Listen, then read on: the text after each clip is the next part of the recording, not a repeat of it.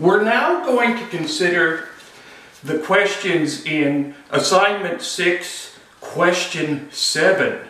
Construct proofs for the following more challenging problems.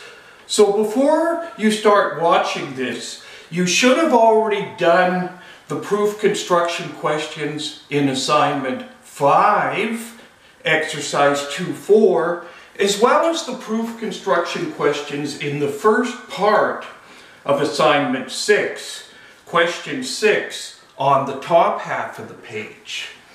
The ones in Question 7, we're still confining ourselves to the 8 basic rules, but we're now considering somewhat more complex situations where the sentences themselves aren't quite so simple. And the other thing is that the number of steps it's going to take us to demonstrate that if the now 6 premises are true, it's impossible for the conclusion to be false, are going to be a little bit greater in number. So it's important that you're well practiced in spotting rule employment opportunities for the 5 rules you set up for, and you're also used to using these 3 rules to strategically set up rule employment opportunities. With this particular proof, we can start off by noting the conclusion. The conclusion is a conjunction, which is the strongest statement we can have in sentential logic. And when it's the conclusion, it is going to present the greatest challenge. In the best case scenario, we might have a sentence like B and tilde Y as the consequent of some conditional. So all we have to do is get the antecedent. We can then get the conclusion by modus ponens. In this particular case, however, the Y-related information is one of the conjuncts in the conjunction in line 6. The B-related information is the consequent of a conditional, which is itself the consequent of a larger conditional. This tells us that we're going to have to get B and tilde Y separately, so the last step of the proof then is going to be a conjunction step. So this is a little bit of an unusual way to end a proof. You can almost think of this as a double proof. We have 2 separate sub-goals we need to achieve. We need to get B, then we need to get tilde Y, and then the very last step of the proof will be conjunction. That being said, when we look over our premises, we quickly realize there are no rule employment opportunities available for the 5 rules you set up for.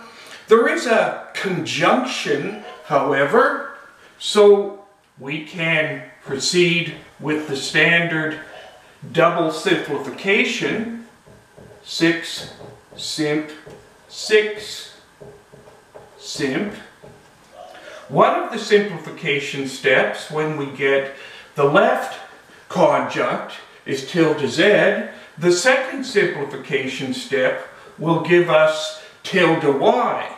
This is one of the conjuncts we need to finish off the proof.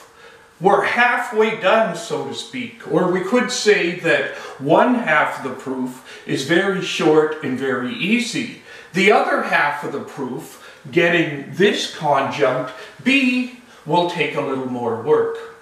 So there's no other use for tilde Y, but snapping tilde Z off line 6 opens up a rule employment opportunity from one of these 5 rules, namely modus tollens. So hopefully by this point you're finding it intuitive, where you're not having to, in a very mechanical fashion, look at the rules, look at what's required to employ a rule, but you've become familiar enough with these patterns that they begin to just pop out at you. 5 and 7 then are the rule employment requirements for modus tollens. Notice what we're going to get if we do 5, 7 modus tollens. We're going to get the antecedent of the conditional in 5, which is already tilde h, with another tilde in front of it.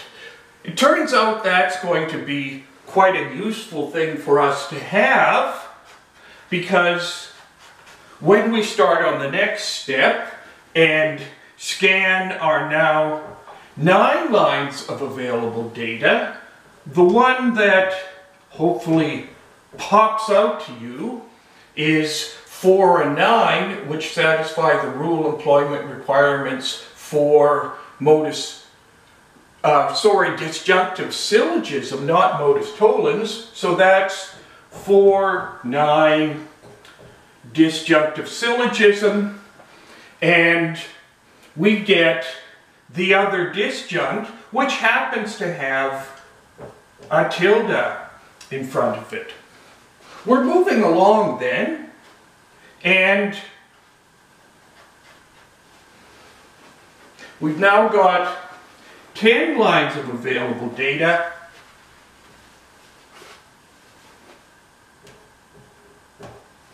The sentence pattern that's going to be of use to us here is 3 and 10. This is a modus tollens opportunity. 3, 10. Modus tollens is going to give us tilde w. Now, hopefully you're familiar enough to notice that lines 2 and 11, we don't have a rule employment opportunity, but we've got a situation where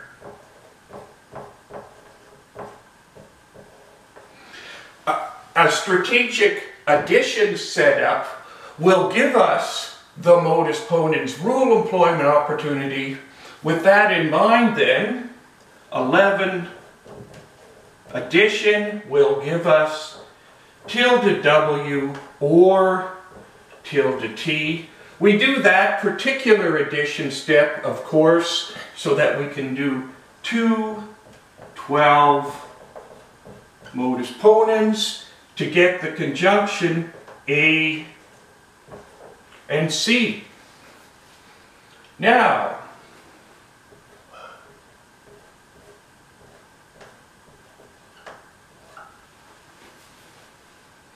in this particular case, we can see that we're going to have a use for both A and C, so we might do 2 simplifications in a row, or we might do 1 simplification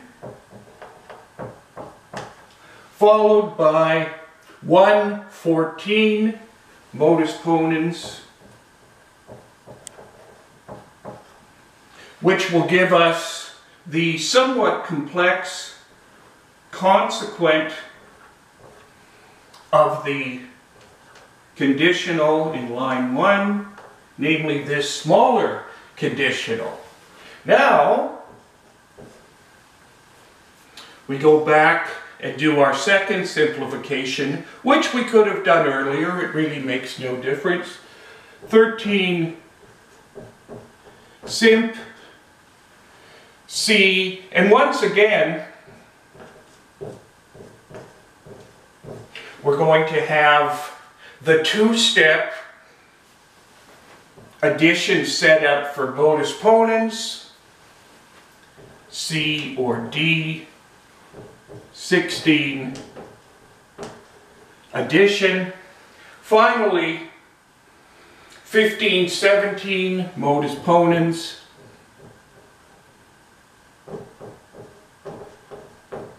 will give us B. Okay, are we done then? Almost. What we've completed, actually, from lines 9 to 18 is having gotten tilde y, the first of these two conjuncts, very simply. It took us 10 lines to get the second conjunct, so that now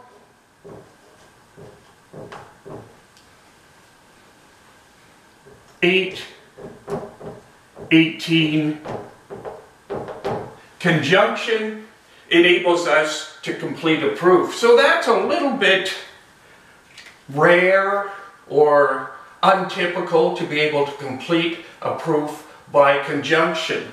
So notice that the rule employment strategy itself is no more complicated or difficult. It's just that in this proof there's more of it, and you're much better off if you're familiar with rule employment before you start considering questions like this.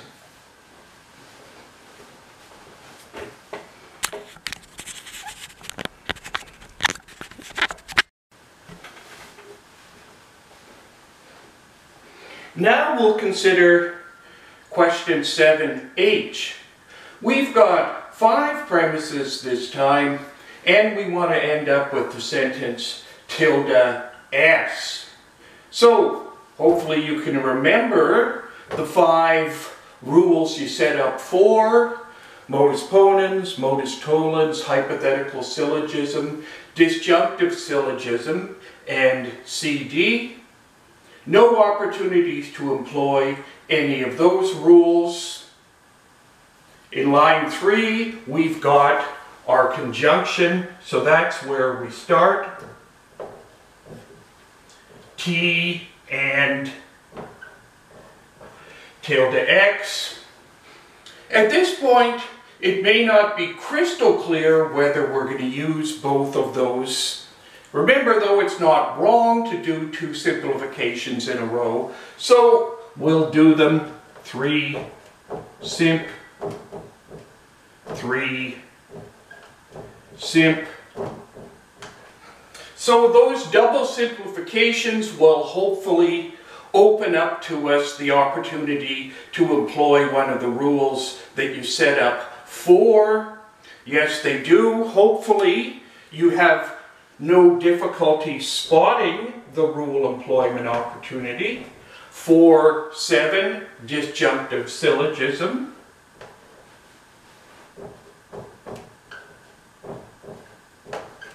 It's going to give us the other disjunct, which is the user-friendly conjunction tilde W and tilde B.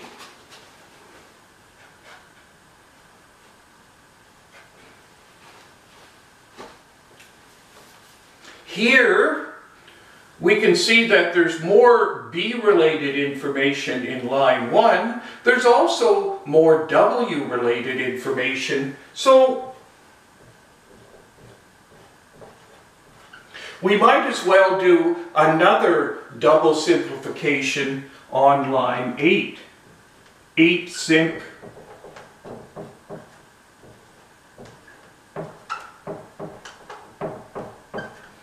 H simp, tilde W, tilde B.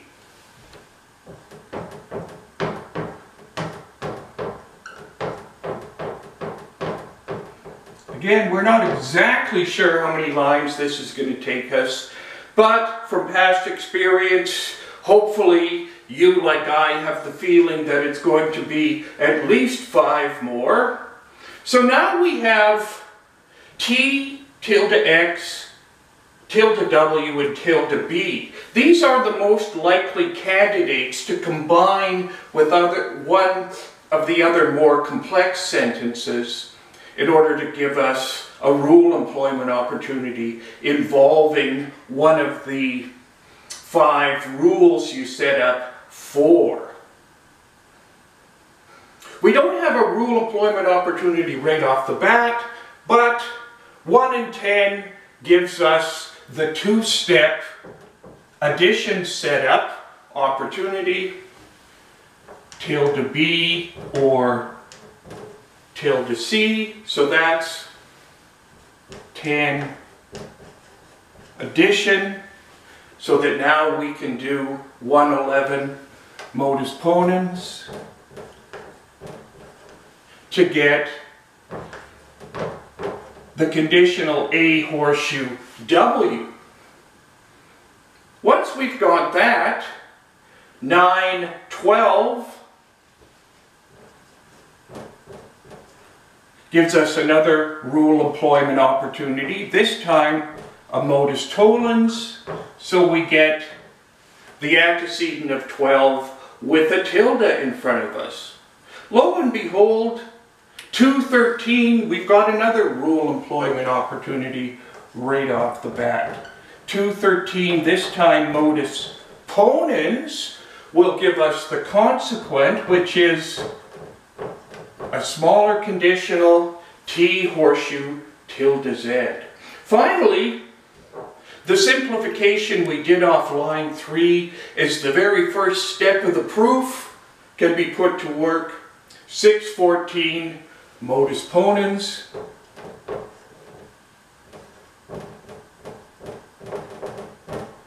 and this gives us tilde Z. What we want is tilde S. How can we get tilde S? We notice in line 5 tilde Z is the antecedent of a conditional, so we do a third modus ponens in a row, 5, 15 modus ponens. Maybe that's a little bit unusual, doing 3 modus ponens in a row. The important thing, though, is that we have the necessary information at our disposal, which allows us to carry out those 3 modus ponenses in a row. The third modus ponens then, 515, gives us tilde S or X. And finally, we're getting close to demonstrating that if the first 5 sentences are true, tilde S must be true as well. 716, disjunctive syllogism, gives us the left disjunct, which is tilde S. So I'll leave the remainder of the proof construction questions for you in question 7, the second part of assignment 6.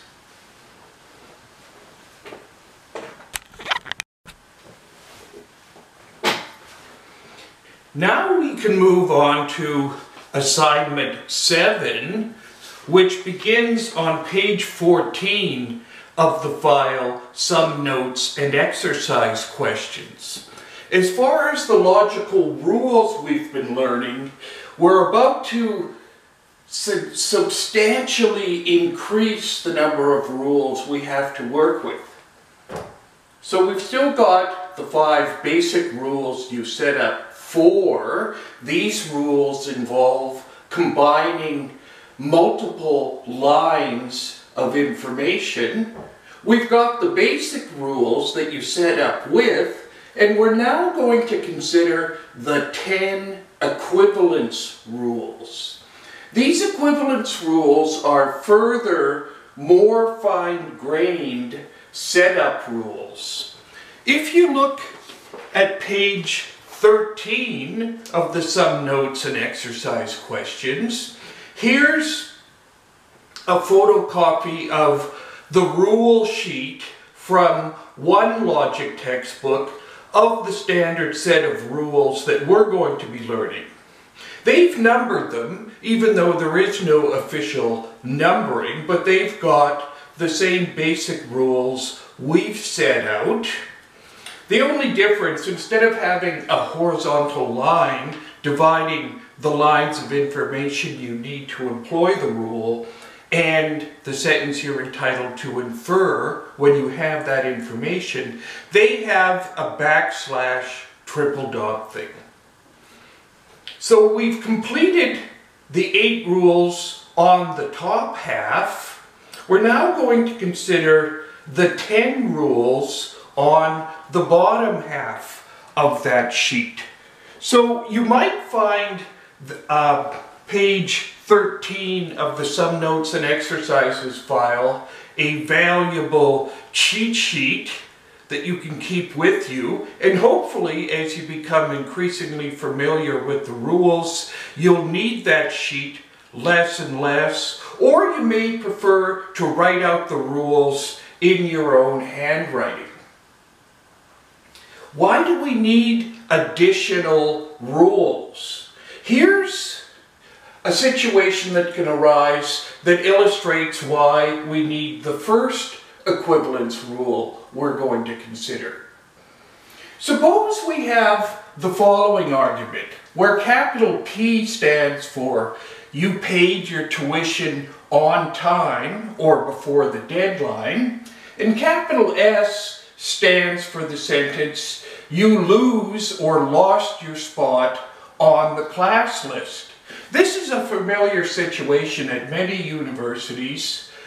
The enrollment period allows you to reserve a spot on the class list, usually a couple of months before the semester begins, but you don't have to actually pay your tuition until 2 weeks before the semester begins, or something in that range. Now, the unfortunate occurrence that can arise is that even though you reserved a spot on a particular class list 2 months ago, when you don't pay your tuition on time, you end up being bumped off of that, and those people on the waiting list will quickly occupy that spot. Consider the following argument. If you paid your tuition on time, then you won't lose your spot on the class list. Second premise, you did lose your spot on the class list. Therefore, you didn't or you must not have paid your tuition on time. Is that a valid argument? We're inclined to say yes, and in fact, a lot of people would be inclined to say that's just an example of modus tollens. So, 1, 2 modus tollens will give us that conclusion. Even though this inference is undoubtedly modus tollens-like, there is a definite modus tollens element in this inference. It's not actually a modus tollens inference. To illustrate this, we have to get kind of picky and a little bit technical. Let's go back to the basic rules and consider what I will now call the modus tollens procedure. Whenever you have 2 sentences with form or underlying logical structure A, that is to say, a conditional, and the consequent of that conditional with a tilde in front of it, in either order, you can infer or deduce a third sentence with form B, the antecedent of the conditional with a tilde in front of it. So, do we have a conditional and the consequent with a tilde in front of it?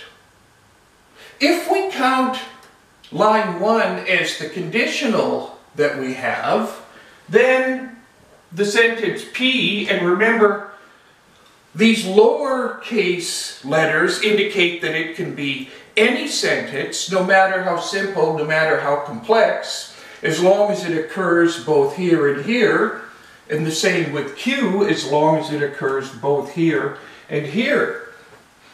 So we can count, confusingly enough, capital P for the simple sentence, or sorry, for the sentence indicated by the lowercase p, but when we come to Q, with the conditional we have, Q isn't S, it's tilde S. So in order to have information that's patterned after form or underlying logical structure A, we would have to have, in addition,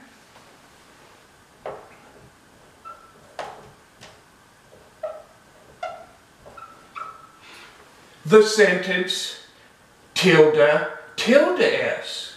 Because in order for line 1 to be a conditional of the form P horseshoe Q, Q has to be tilde S, and so tilde Q has to be tilde tilde S. Now, we don't have tilde tilde S.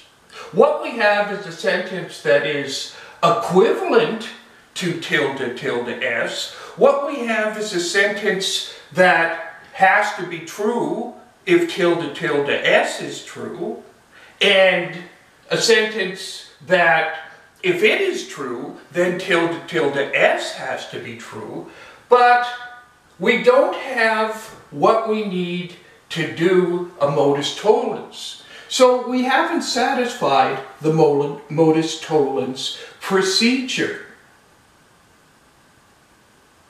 As we saw earlier, though, with addition adjustments, we can make an adjustment using one of the equivalence rules in order to transform our information into a form where it does satisfy the modus tollens requirements. What we'd have to do is the following.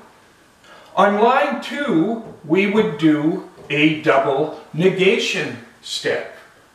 That is to say, we would transform S into the equivalent sentence tilde tilde S. Now, we've got on lines 1 and 3 information that satisfies the modus tollens requirements. We've got a conditional and the consequent of that conditional with a tilde in front of it. So that entitles us to infer the antecedent of a conditional with a tilde in front of it, which would be tilde P. You didn't pay your tuition on time. Now, here's the situation. Since by now, hopefully, modus ponens, which is a simple enough inference, now that you've familiarized yourself with it, hopefully it seems to you pretty easy and straightforward. Double negation is a simple and straightforward inference. You were all aware of this, although you didn't know that it actually had a name, and it's very easy for a human being to combine two separate inferences together, a double negation and a modus tollens, and count those two inferences as if they were one. And this is the problem we have to avoid. What we want to do is specify each inference that's made in an argument that demonstrates that if all the premises are true, then it's impossible for the conclusion to be false. And double negation is exactly the rule we need to do this.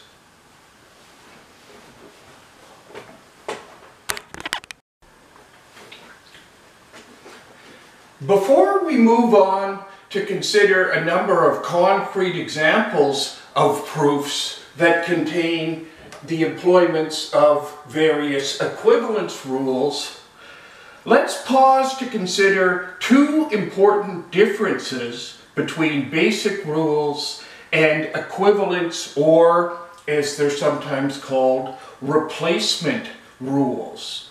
Here's the first difference. Basic rules are uni or one-directional. They always work downwardly. For example, we've got modus tollens here, which says whenever you have a conditional and the consequent of that conditional with a tilde in front of it, you're entitled to validly infer the antecedent of that conditional with a tilde in front of it. The rule modus tollens does not work in the other direction. Simply by knowing that P is false, you can't validly infer these two sentences. These two sentences may or may not also be true if tilde P is true. On the other hand, going in the downward direction, if these two sentences are true, then tilde P has to be true as well. So the basic rules only work downwardly. Equivalence rules, in contrast, are bidirectional. And rather than setting them up in this vertical scheme, it's more useful to set out the equivalence rules in a horizontal fashion and think of them as being able to be used right to left or left to right. So here's the template for the first of the 10 equivalence rules, which I've already mentioned, double negation. This sentence over here is lowercase p, which, as you recall, means any sentence. If you have any sentence, then double negation entitles you to validly infer that exact same sentence with two tildes in front of it. Wayne is in the room, therefore, it's not the case that Wayne isn't in the room. You can also, though, use double negation in a right to left direction. If you have any doubly negated sentence, and recall the way the tilde works, no additional brackets are necessary. This innermost tilde applies to the first sentence immediately to the right of it, which is P. The outermost tilde refers to the first sentence immediately to the right of it, which is tilde P. So no additional brackets are necessary. Any sentence that's doubly negated, you can switch for that exact same sentence with both tildes removed. That's the double negation rule. The second important difference between basic rules and equivalence rules is that the logical operations that the basic rules license or allow you to carry out must be applied to entire lines. On the other hand, the logical operations that the equivalence rules license or allow you to do can be applied to entire lines or to parts of lines. This is important because a common mistake occurs with some people as far as the two one-line basic rules, namely simplification and addition. With these two basic rules, you need one line of information, and from that you can carry out the logical operation allowed by that basic rule in order to derive validly a new line of information. we never really noticed this before, but it's important to pause and point this out clearly. That's only allowed when the basic logical operation allowed by the rule is applied to the entire line. Here's a couple of quick examples. In this first little bit of reasoning, we've got two sentences. The first sentence is a conditional. If you're in Calgary, then you're in Alberta. True as a matter of geographical fact. The second sentence says, you're in Surrey. Which, if you are in Surrey, as many of us are, that's true as a function of where we are. Suppose someone's decided, though, well, I'm going to do an addition step, not on the entire conditional, but just on the antecedent. So I'm going to make C into the disjunction S or C, so that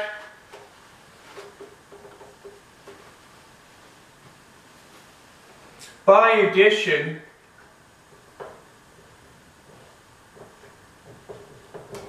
we will have the new conditional. If you're in Surrey or Calgary, then you're in Alberta. Then I will just do addition on line 2. If you're in Surrey, you are in Surrey or Calgary. Now 3, 4 modus ponens will give us you're in Alberta. Something's clearly gone wrong here. If these two sentences are true, which they are for many of us, if you're in Calgary, then you're in Alberta, that's true for everyone as a matter of geographical fact. But if it's also true that you're in Surrey, you better not be able to derive the conclusion that you're in Alberta. What's gone wrong here? What's gone wrong here is this second important difference has been ignored. The first addition step is not allowed because what you're doing is applying the basic rule addition not to the entire line, but only to part of the line, namely the antecedent. And that's what causes us to end up in this situation where we're deriving a clearly false conclusion from two true premises. So you can certainly do an addition on line 1, but since addition is a basic rule,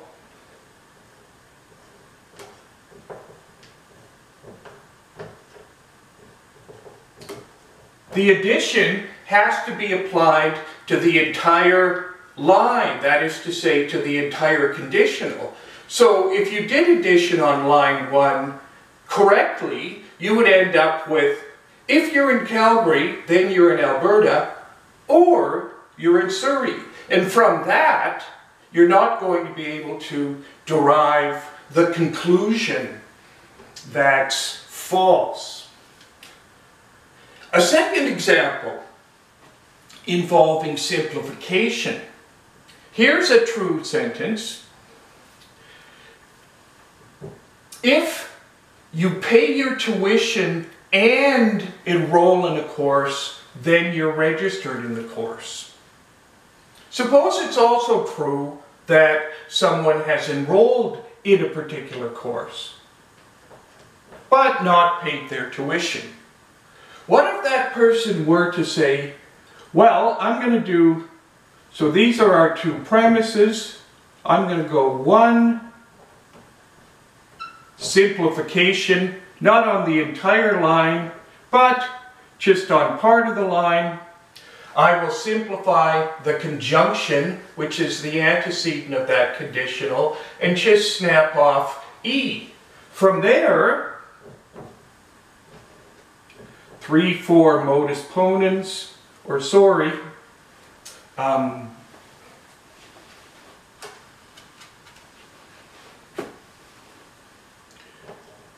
2, 3 modus ponens will give us the conclusion that you're registered in the course. Once again, simply from our two original premises, if you've paid your tuition and enrolled, then you're registered in the course. And second, you've enrolled in the course, we've got this false conclusion, you're registered in the course.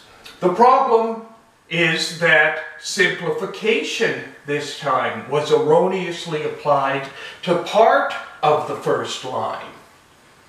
You can't do simplifications on conjunctions which are parts of lines. You can only do the simplification rule when the entire line is a conjunction.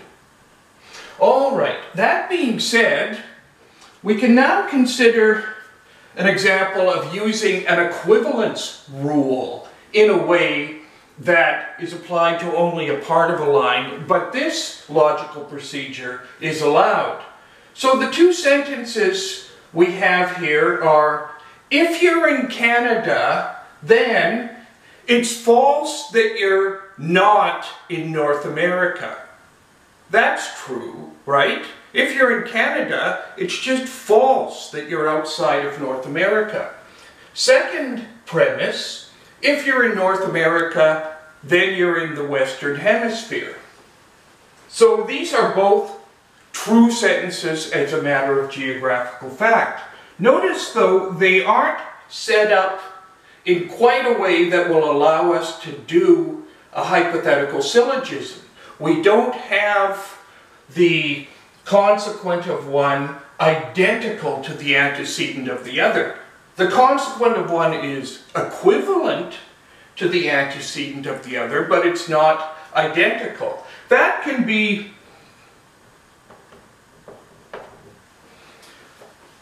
fixed, or rather we can use the double negation rule to set up for the hypothetical syllogism, this time by applying the double negation rule not to the entire line, but just to the consequent, and we will be doing a right to left double negation where if you're in Canada, then it's false that you're not in North America will just become, if you're in Canada, then you're in North America. So after that double negation setup step, we could then do 2, 3 hypothetical syllogism to get, if you're in Canada, then you're in the Western Hemisphere. Very important then to be aware of these two fundamental differences between basic rules on the one hand and equivalence or replacement rules on the other hand.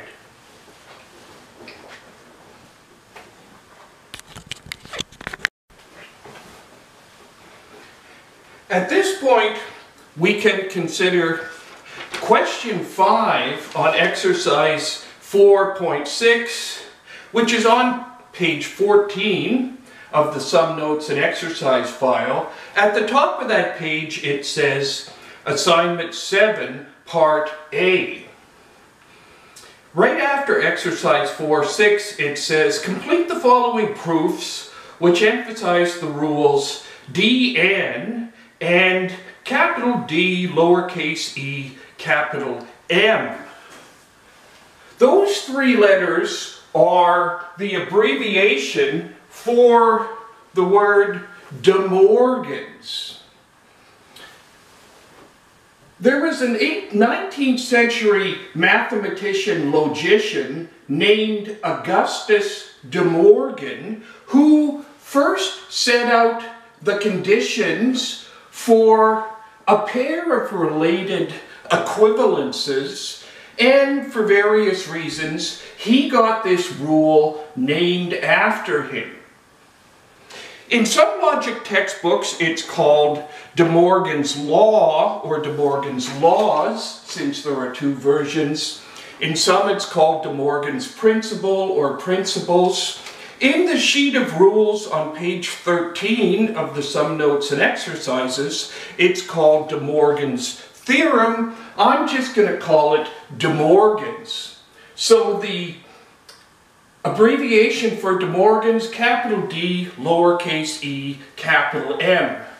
It's an abbreviation of Augustus De Morgan's name, the person after whom this rule was named. For De Morgan's, you have to have either a negated conjunction or a negated disjunction. And the validity of these two transformation rules was illustrated, if you recall, in the symbolization questions in assignment 1. When we're considering the negated conjunction, there are 3 different ways a conjunction can be false. If one of the conjuncts is false, the left one, let's say, and the right one is true, the conjunction's still false. If the right conjunct is true, but the left one's false, the conjunction is still false. And finally, if both conjuncts are false, the conjunction is false. So there's 3 different ways that the negation of a conjunction can be true. There's only one way that the negation of a conjunction can be false, namely when both conjuncts are false.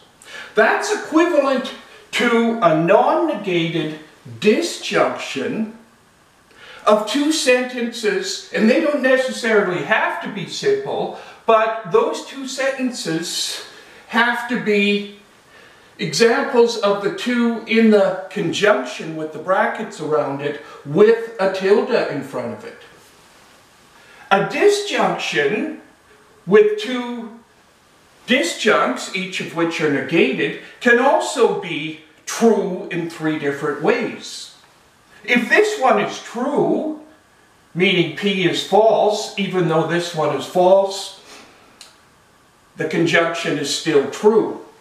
If this one is true, meaning Q is false, even though this one is false, it's still true. If they're both false, it's still true. The only way a non-negated disjunction can be false is when both disjuncts are false. And if both disjuncts have a tilde in front of them, then the only way that disjunction can be false is if both of the things that have a tilde in front of them are true. And that's the same over here. If both of these same things are true, then the negation of the conjunction is false. Then we have the negated disjunction, a much more definite statement. There's only one way a disjunction can be false, namely if both disjuncts are false. Otherwise, the disjunction is true. And this corresponds to a non-negated conjunction. There's only one way a conjunction can be true, if both conjuncts are true.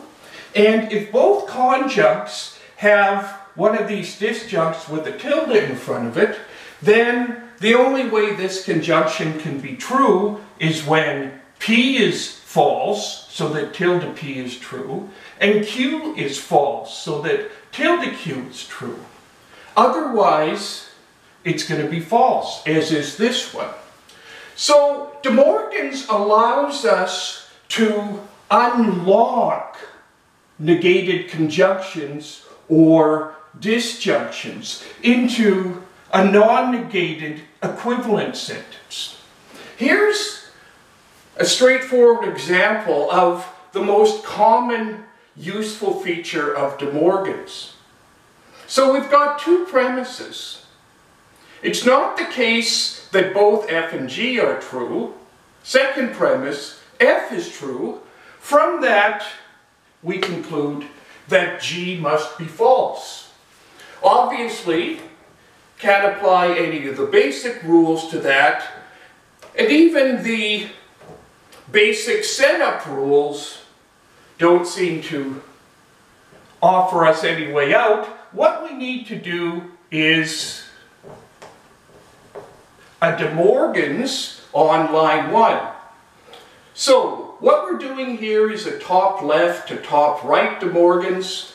We start with the negated conjunction the two conjuncts are non-negated, we make it a non-negated disjunction, but each of the two former conjuncts become disjuncts with a tilde in front of them.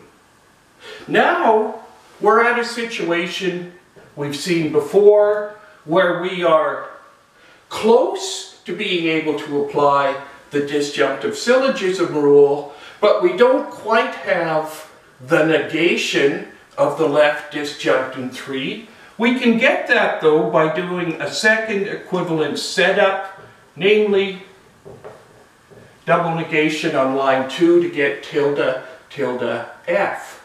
Now, 3, 4,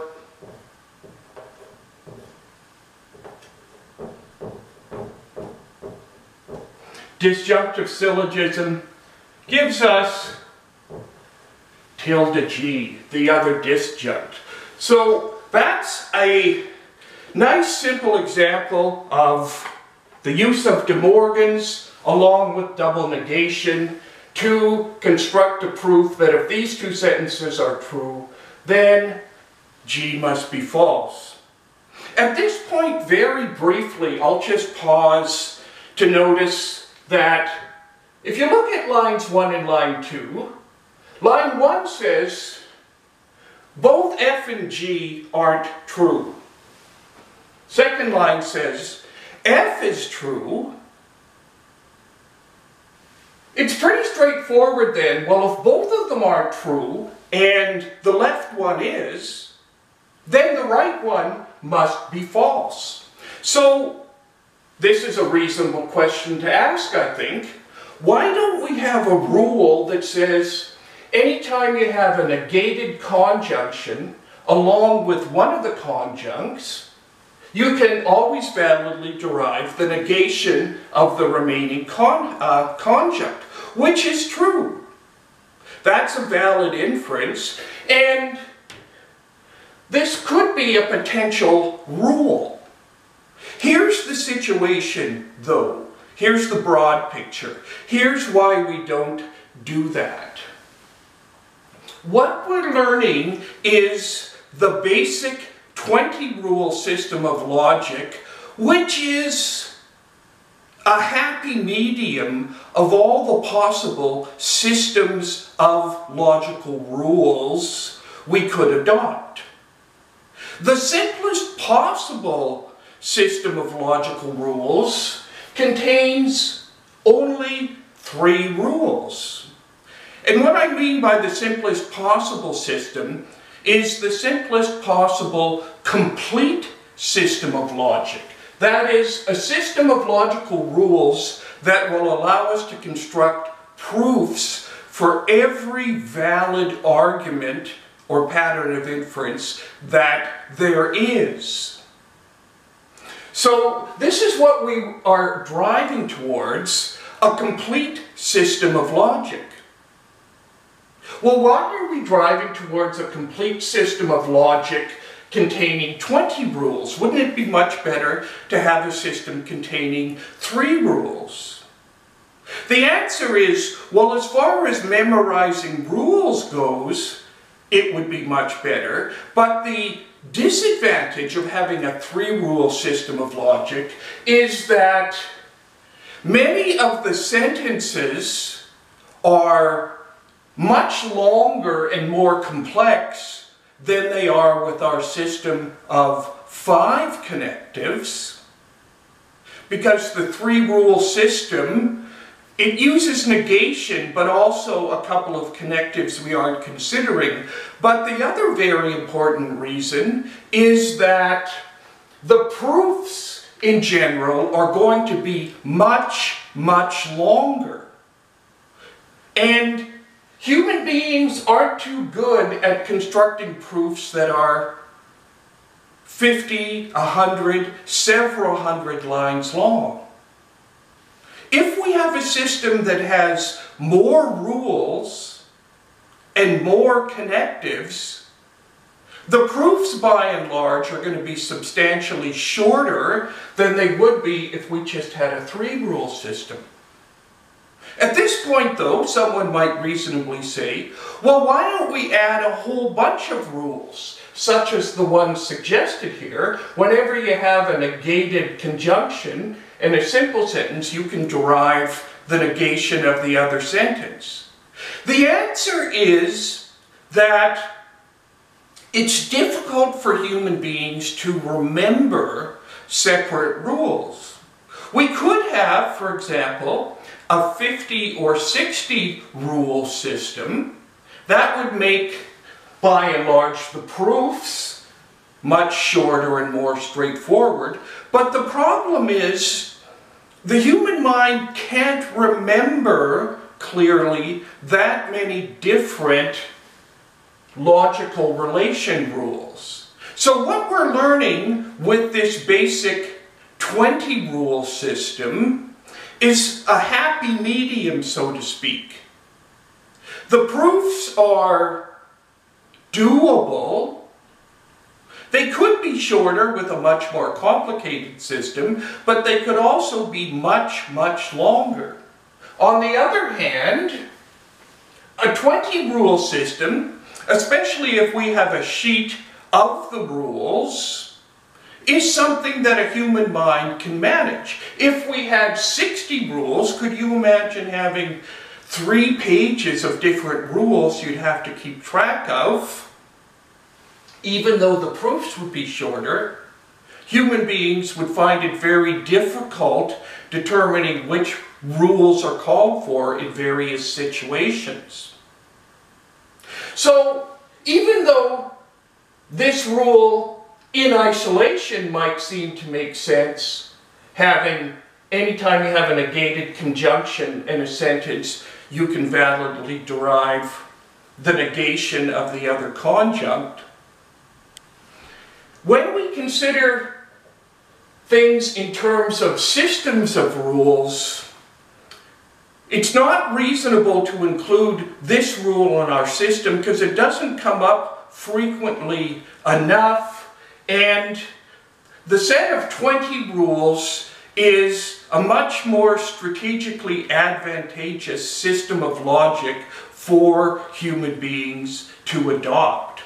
So this is why we're considering things in these terms, and notice with the strategic employment of De Morgan's and double negation, we can set these two premises up for a straightforward disjunctive syllogism.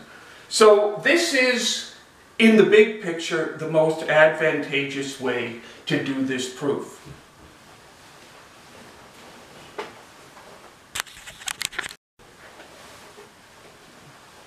The last question we will consider from exercise 4.6 is question 10. We've got a conditional where both the antecedent and the consequent are negated, but the conditional itself isn't negated. Then we've got a negated disjunction where one of the disjuncts is negated. Then we've got a non-negated disjunction of simple sentences. If these 3 sentences are true, then D must be true. Can you see that? No. Well, now we can construct a proof that that is so, and we can explain ourselves in terms of a series of steps, each of which have names that are recognized by other people. So how is the proof going to proceed? No opportunity to apply any of the basic rules you set up for. There's always opportunities to apply conjunction or addition. I can't see any advantageous ones, nor is there an opportunity to apply simplification. So we need to set things up. Here's another standard recommendation in logic textbooks. Anytime you have a negated conjunction or disjunction, use De Morgan's to unlock the information there. So this time we will be proceeding from the bottom left to the bottom right. Notice that the left disjunct inside the negated disjunction, and that's going to be P, is tilde A. So when we do two De Morgans, the negated disjunction is going to become a non-negated conjunction. The right disjunct B is going to become the right conjunct tilde B. The left disjunct tilde A is going to become the left conjunct tilde A. Does this help us at all? Well, this allows us to now carry out the simplification setup rule on line 4. And once again, we could do two simplifications in a row. And along with that, we could do a double negation on the left conjunct to neaten it up to A. But if we notice our remaining information, there is no further use for A-related information when it comes to demonstrating that if these three sentences are true, then D is true. So if you did the two simplifications, you're not going to get any marks off because they are correct rule employments, but I'm just going to do the single simplification step to get tilde B. De Morgan's simplification. Now we're set up for a modus ponens. 1, 5. Modus ponens is going to give us tilde C. Finally, 3, 6. Disjunctive syllogism will give us not tilde D, but D. So there's an example of De Morgan's in a second useful proof situation.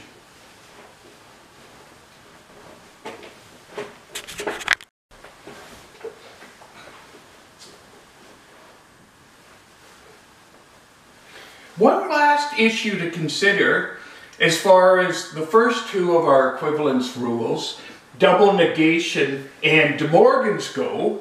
Are these two rules valid rules? That is to say, are both of these rules set up so that if the sentence you start off with is true, or assumed to be true, then the sentence that each of these rules allows you to infer must also be true?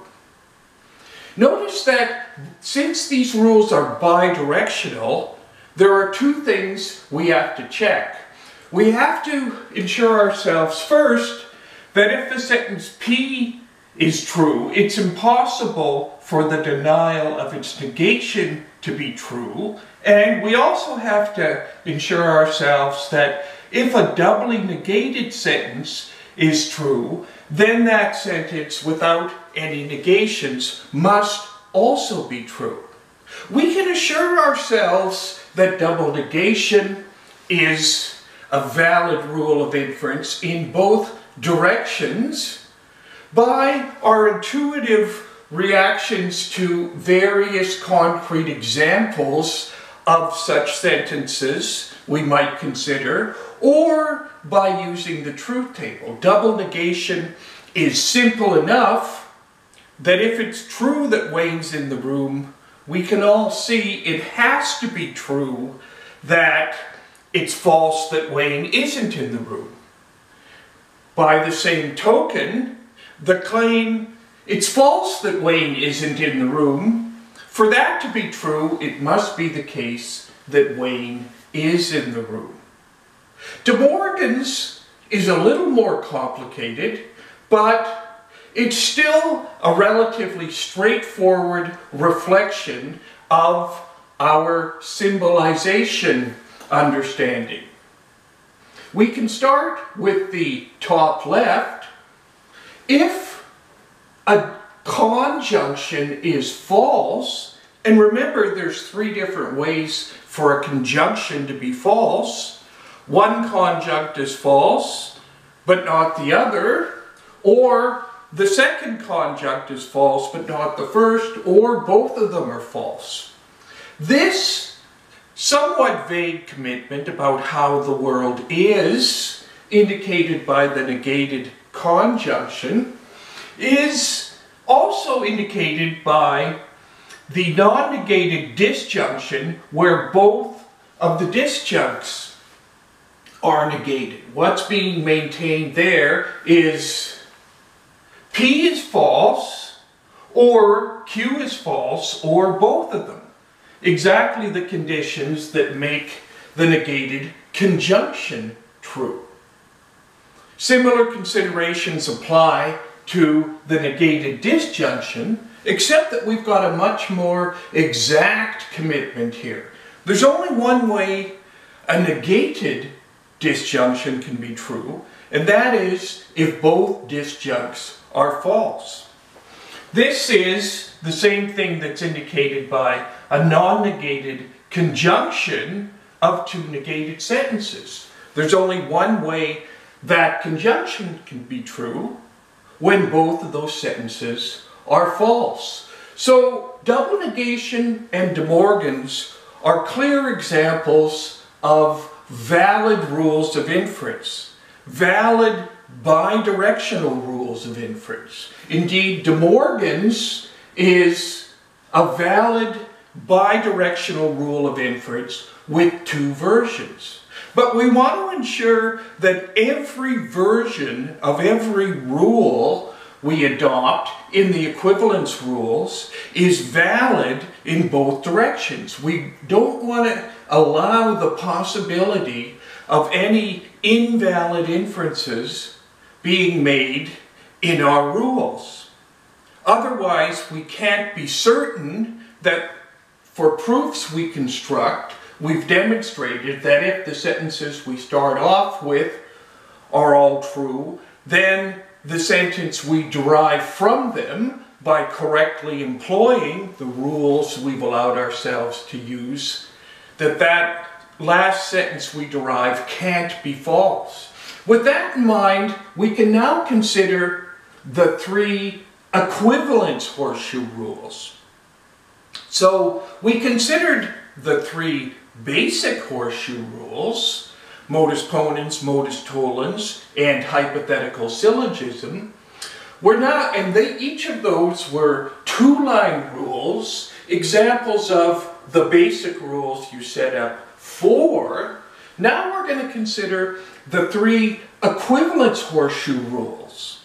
These rules are one-line rules if they're applied to entire lines, or they can be applied to parts of lines. Not only that, like all equivalence rules, they work bidirectionally. With that in mind, let's start off with the first one. It's called contraposition. The abbreviation for this is contra. And from any conditional, so we start off lowercase p, lowercase q, so this could be any conditional.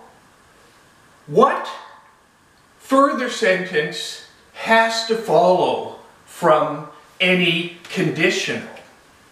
Well, let's start with a simple example. Let's say we've got, if you're in Surrey, then you're in British Columbia. What follows from that? Well, if we keep in mind modus tollens, which is unquestionably a valid rule, what does modus tollens tell us? Well, it tells us that this conditional, if you're in Surrey, then you're in British Columbia, if it were to be paired with the simple sentence, you're in British Columbia, or sorry, you're not in British Columbia, the negation of the simple sentence, which is the consequent of that conditional, then the negation of the antecedent has to follow from these two sentences. Another way of putting that same information is to say if the conditional "if you're in Surrey, then you're in British Columbia" is true, then the conditional "if you're not in British Columbia, then you're not in Surrey" has to be true, because in unit combination with the conditional "if you're in Surrey, then you're in British Columbia" and the sentence "you're not in British Columbia," we're forced to derive "you're not in Surrey." Another way of saying that is, if it's true that if you're in Surrey, then you're in British Columbia, it must also be true that if you're not in British Columbia, then you're not in Surrey. Another way to explain the situation here, if you recall,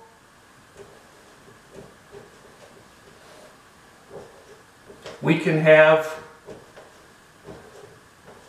a conjunction, a disjunction, and a conditional that all have "you're in Surrey" on the left-hand side, "you're in British Columbia" on the right-hand side. If we change the order so that we've got "you're in British Columbia" and "you're in Surrey," we're not changing the commitment being made by the conjunction. The same holds for the disjunction. With the conditional, though, if we change the order, we are changing the nature of the commitment. This sentence, as a matter of geographical fact, is true. If you're in Surrey, then you're in British Columbia.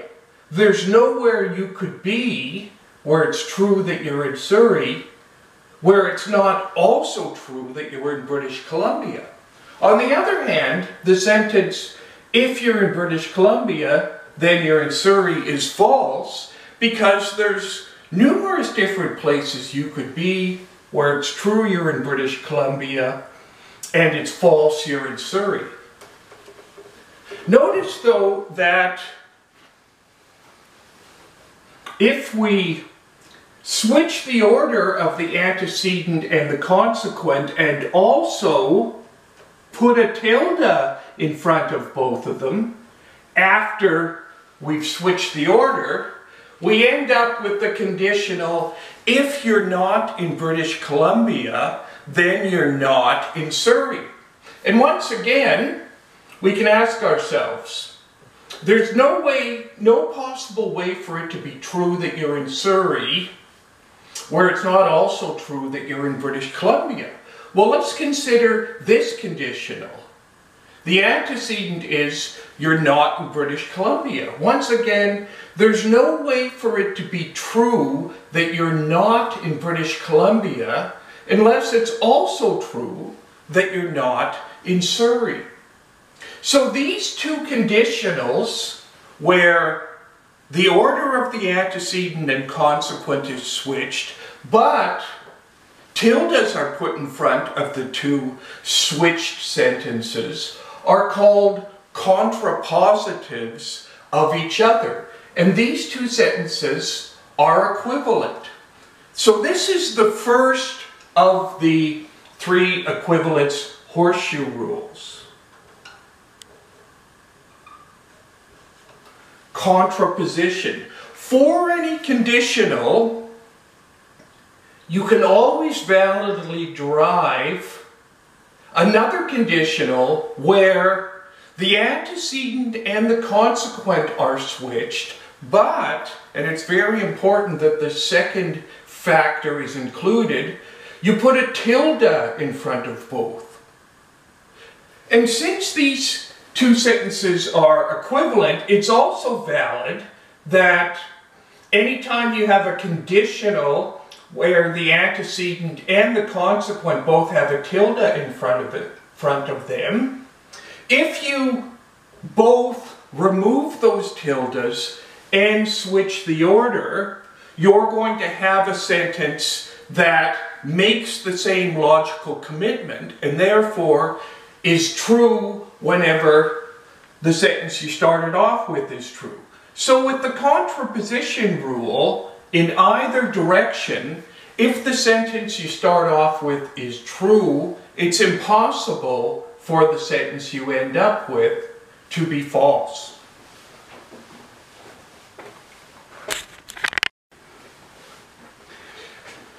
From here, we can move to the second of the three equivalence horseshoe rules that can be applied to every conditional. This second horseshoe equivalence rule allows us to replace any conditional with a logically equivalent disjunction. Conditionals and conditionals and disjunctions are logically equivalent in the sense that they both make somewhat vague commitments about how the world is. So, we can exchange a conditional for an equivalent disjunction as long as we ensure that the disjunction we exchange for that conditional is always true whenever the conditional we started off with is true. So, what does it mean to commit ourselves to a conditional? P horseshoe Q. So once again, if you're in Surrey, then you're in British Columbia. Are you committing yourself to the claim that you're in Surrey when you say, if you're in Surrey, then you're in British Columbia? No. This conditional holds regardless of whether or not you're in Surrey. It holds for everyone. Are we committing ourselves to your being in British Columbia? No, because again, this holds for even if you're in Europe. It's still true. If you're in Surrey, then you're in British Columbia. So what exact commitment about how the world is being maintained when someone asserts the conditional, if you're in Surrey, then you're in British Columbia? Well, what's being maintained, or another way of looking at it, is you're saying the possibility of your both being in Surrey yet not being in British Columbia can't hold. That's what's being maintained by anyone asserting a conditional. They're saying it's not possible for you to be in Surrey and yet not be in British Columbia at the same time. Whenever you're in Surrey, you're also in British Columbia. So, let's start off with this sentence. If we do a De Morgan's to this negated conjunction where the right conjunct is negated, we're going to end up with tilde s or tilde tilde b. If we do a little neatening up on part of that line, so we'll leave the tilde s or part exactly the way it is. We'll change tilde tilde b to just b. Then we'll end up with a disjunction where the left disjunct is negated. So from a conditional, by recognizing its underlying logical implications to be a negated conjunction, then doing De Morgan's and double negation, we end up with a non-negated disjunction where the left disjunct is negated, but the right one isn't. So, the way this would come out in our rule template would be that for any conditional P horseshoe Q, we can always replace that with the following disjunction, tilde P or Q. So the claim is that whenever this conditional is true, it's impossible for this disjunction to be false. Well, let's now consider it from the other direction, because remember,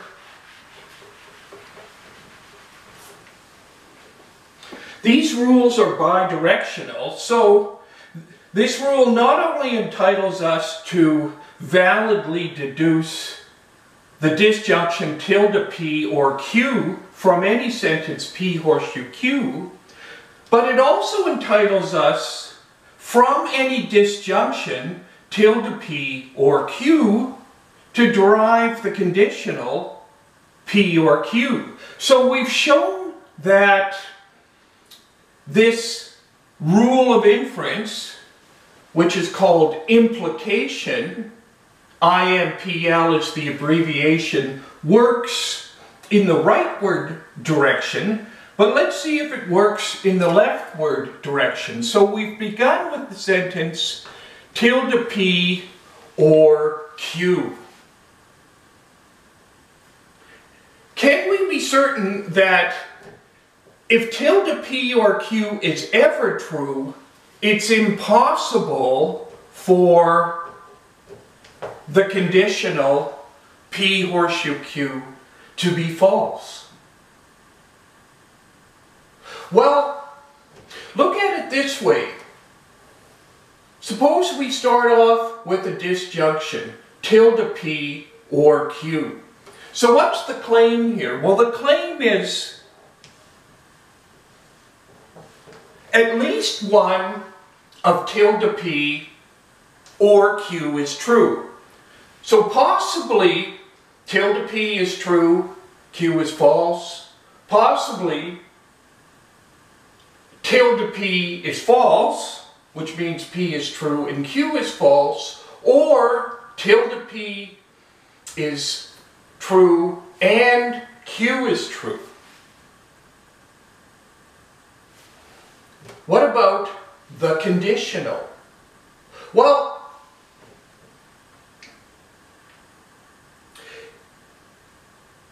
if tilde P is true, then the disjunction has to be true, right? But what if tilde P is false? Which is to say, tilde P is true, which is to say that P is true. In other words, what has to be the case if this disjunction is true, but this disjunct tilde P is false? What has to be is that Q must be true, because if tilde P is false and Q is false, then the disjunction is false. So whenever tilde P is false, Q has to be true. And whenever tilde P is false, tilde P has to be true, which is just to say that P has to be true. So in other words, whenever P is true, Q has to be true. You can never have a situation where P is true and Q is false. And that's exactly the same thing that's being maintained by the conditional, P horseshoe Q. You can't have a situation where P is true and Q is false. That's what you're committing yourself to with P horseshoe Q. So it turns out then, although I will admit it's not as easy or simple or straightforward to satisfy yourself that P horseshoe Q can't be true at the same time that this one is false, nor can this one be true at the same time that this one is false. So these are valid rules of inference, but it's not quite as straightforward as some of the other ones to prove that they're valid. Now we can move on to the third of our three equivalence horseshoe rules. This one, unlike the first two, doesn't apply to any conditional. You have to have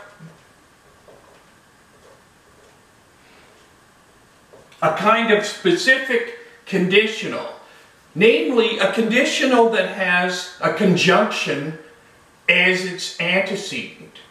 A conditional that says, if P and Q are both true, then R is true. This third rule says that if that's so, then if P is true, then Q horseshoe R must be true. So this particular rule is called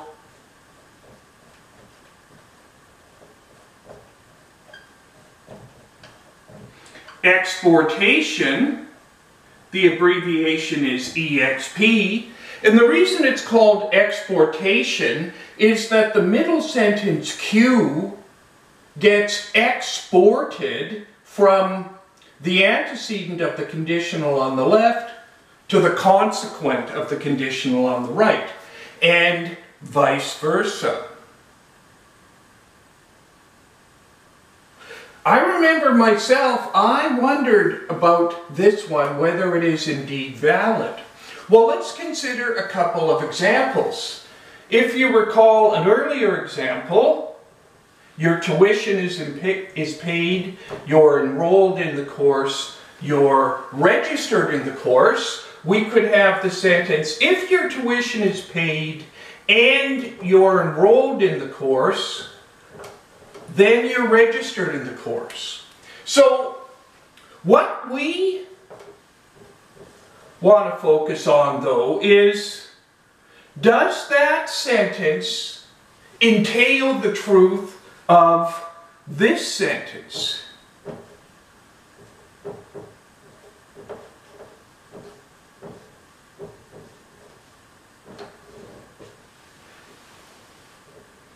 If your tuition is paid, then, if you're enrolled, then you're registered in the course. Which it does, that makes sense. For someone to say, both of these things have to be true in order for the third thing to be true, is just another way of saying, if the first thing is true, then, if the second thing is true, then the third thing is true. Well, what about in the other direction?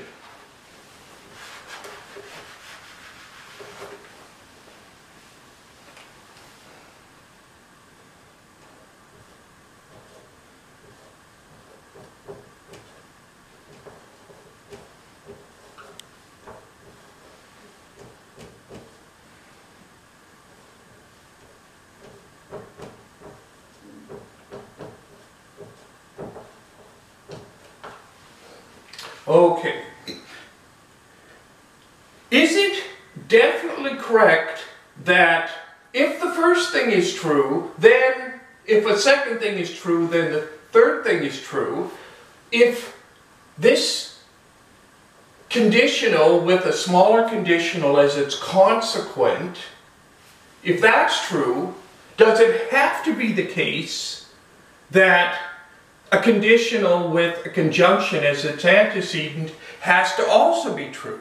Yes, it does, if we think about it. This one says, if T is true, then if E is true. So in other words, if this and this are both true, then the third sentence has to be true. And another way of saying that is just, if this and this are both true, then the third sentence has to be true. Thus, takes a little bit more thought to ensure ourselves that all three of the horseshoe equivalence rules are indeed valid in both directions. And the difficulty here is related to the fact that the conditional, unlike the conjunction, disjunction, and negation, doesn't neatly fit into truth tables. It's not a purely truth functional connective, but that doesn't prevent us from being able to assure ourselves that these three equivalence horseshoe rules involving transformations with conditionals aren't all valid.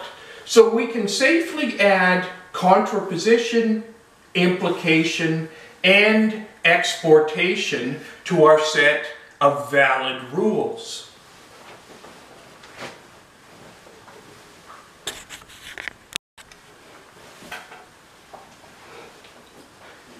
We can use two questions from exercise 4.8 on the bottom part of page 14 in order to illustrate a concrete example of the three equivalence horseshoe rules. The first question is as follows. If A and B are both true, then C must be true. Second premise, A is true. Conclusion, B horseshoe C must be true. How can we construct a proof that if sentences 1 and 2 are true, then the third one, the assigned conclusion up here, cannot be false? With this one, you have to see that the first premise is an example of a sentence where we can apply the exportation rule left to right. If you don't see the exportation opportunity, you could be staring at that particular proof for quite a while. In general, it's worth considering seriously anytime you see a conditional with a conjunction as the antecedent, whether you should do an exportation step. It's not always the way to go, but it often is. With that in mind, if we did the setup rule 1 exportation, that would give us A horseshoe, and here's where the B gets exported from the antecedent to the consequent, B horseshoe C. Having done the exportation setup step, the remainder of the proof is, I hope you'll agree, pretty easy and straightforward because we've set ourselves up for an application of the modus ponens rule. We can now move to question 3. Here we've got the disjunction tilde M or N. At least one of those is true. Then we've got the conditional. If R is not true, then N is not true.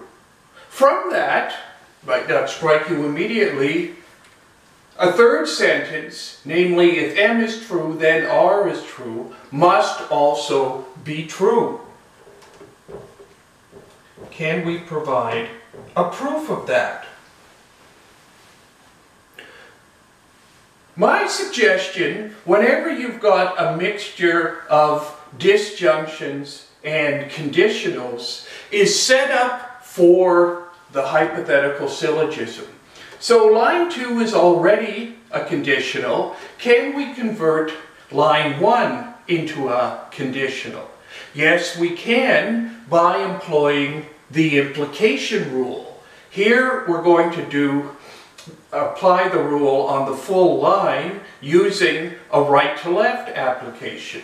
So 1 implication will make tilde M or N into M horseshoe N.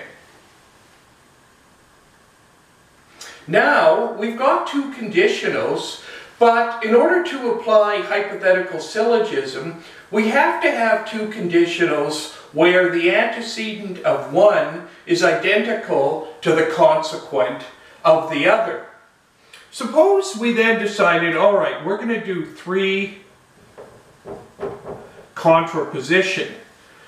And here this is going to be a left to right So M horseshoe N is going to become tilde N horseshoe tilde M.